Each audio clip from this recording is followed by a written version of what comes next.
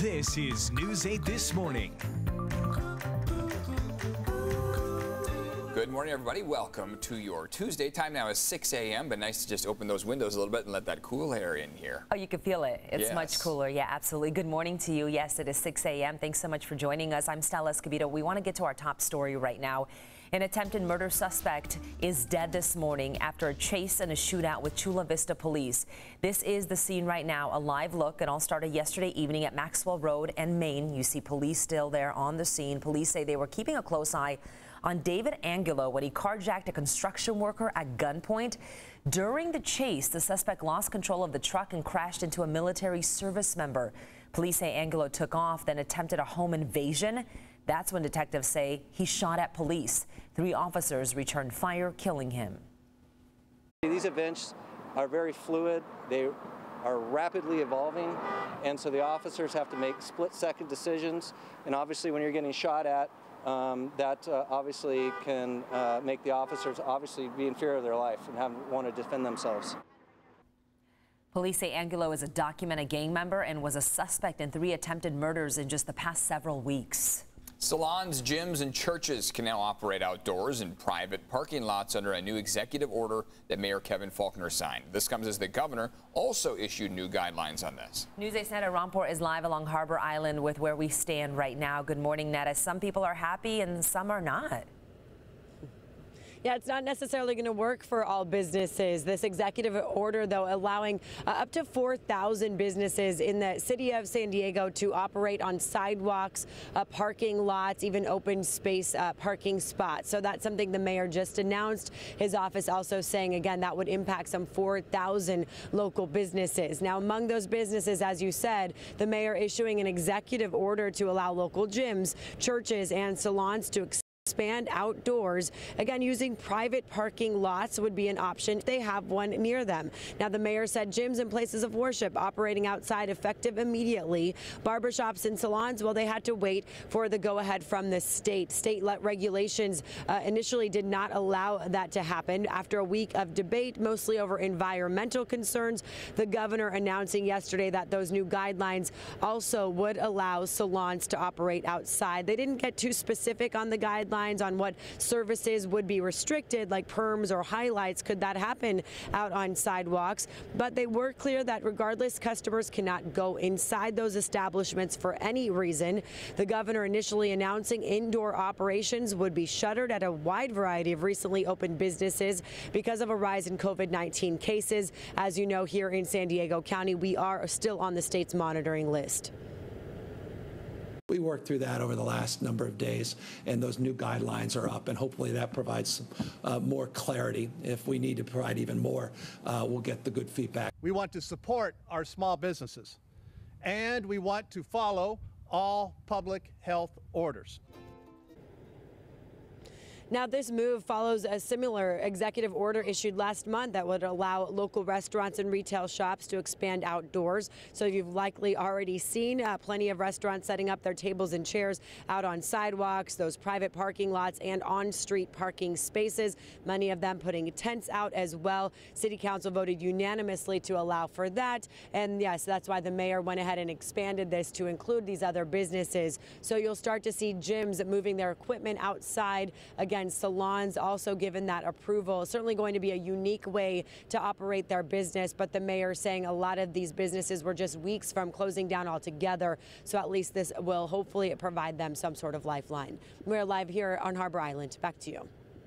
Netta, thank you. And while this has opened up some options for business owners, not everyone is on board. San Diego salon owners are speaking out about how this option poses some challenges for them.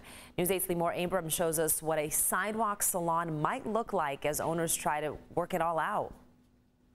Well, this is what it might look like to get your hair done outdoors. And while some salon owners may be pulling out hairs at the thought of it, many are clearly ready to get back to work.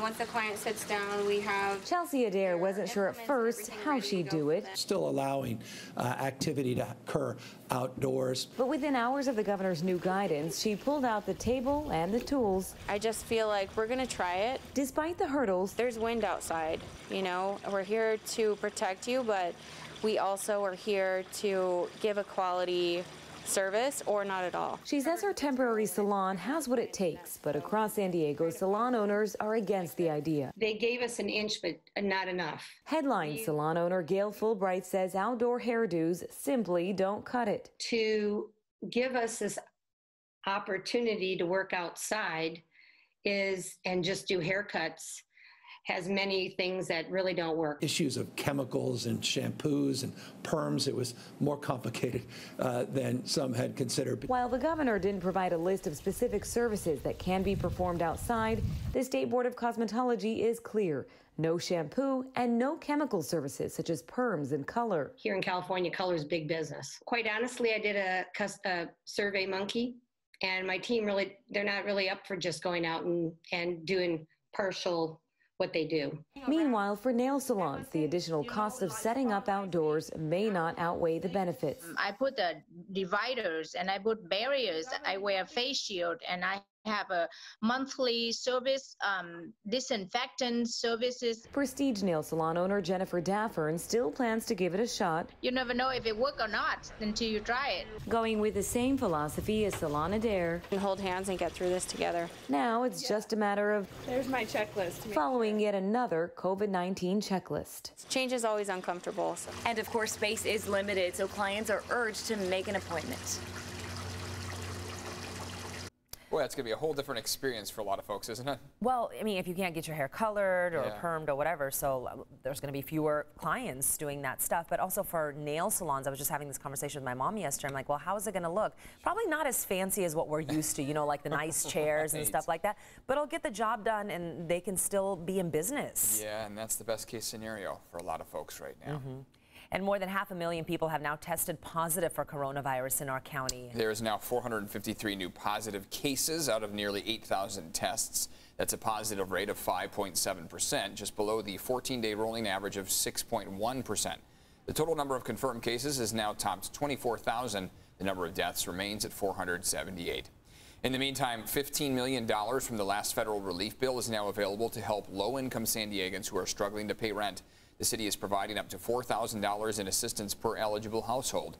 Payments are expected to begin in mid-August through September and potentially into October. Online applications are open until August 7th. For a link, click on the Help button at cbs8.com. At the Capitol, Democrats and Republicans are not agreeing on a new coronavirus relief package. The $1 trillion Senate Republican plan proposes a payroll tax cut for businesses and eliminates $600 a month in unemployment benefits and would cut funding to schools that don't reopen fully.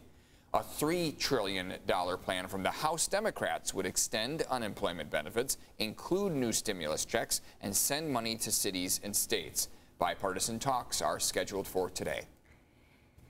Time now for the Morning Rush. $100 million in relief funds has now been included in San Diego County's $6.4 billion budget proposal. The $100 million will go toward testing medical supplies, food distribution, and other needs related to COVID-19.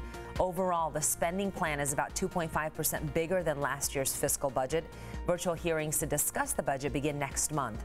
And a convicted sex offender recently released from a state psychiatric hospital is no longer staying here in San Diego County.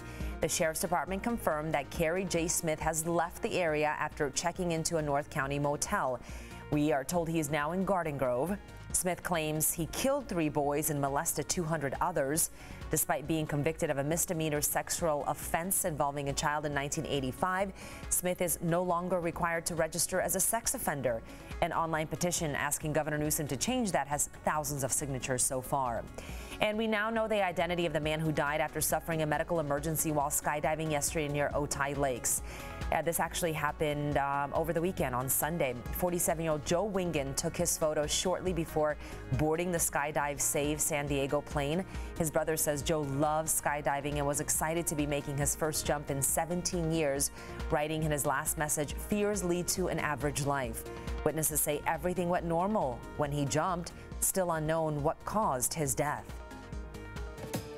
2 more local school districts are set to reveal their plans for the upcoming school year. The Jamul del Zura Union School District has a meeting today, and school is scheduled to restart for them on August 13th. Oceanside Unified will also meet to discuss reopening plans today. Coming up in the hour here, we will be speaking with the new superintendent of Grossmont Union High School District. We're going to talk with her live. We'll go over their reopening plan and what new changes they will be enforcing, so don't miss that. It's coming up next at 6:30. The CIF is delaying the upcoming high school sports schedule instead of canceling the seasons altogether, which means fall sports like football could start as early as December. And because of that late start, this year we'll only have 2 seasons, fall and spring, with winter sports being absorbed into the spring. One local coach said that could be a problem for some multi-sport athletes. For some kids, they're going to be faced with other winter sports like basketball and soccer being pushed to that spring time frame. So they're going to have to choose. Do they want to play lacrosse? Do they want to play basketball? Do they want to play soccer, or do they want to play baseball? It's going to be a tough choice for a lot of kids to make, right? Each CIF section will create their own master schedule for the sports year. San Diego hopes to have that done by August 14th. And we have a full schedule on CBS8.com. Just click on the Help button. If you're wondering how you could stay up to date on the latest information regarding schools, we have a handy resource for you. Just text the word schools to 858-571-8888. We will send you a link where you can check out what your child's school district is doing for the fall. Next, new developments in the shooting that took place at a federal judge's home in New Jersey. The suspect found at the scene has now been identified. And do you remember this couple? Images of them circulated online after they waved their guns at protesters outside of their home last month. Well, it looks like they're now facing charges. And now 2 of Fox News Channel's most prominent hosts are being sued for sexual harassment. More on that story next.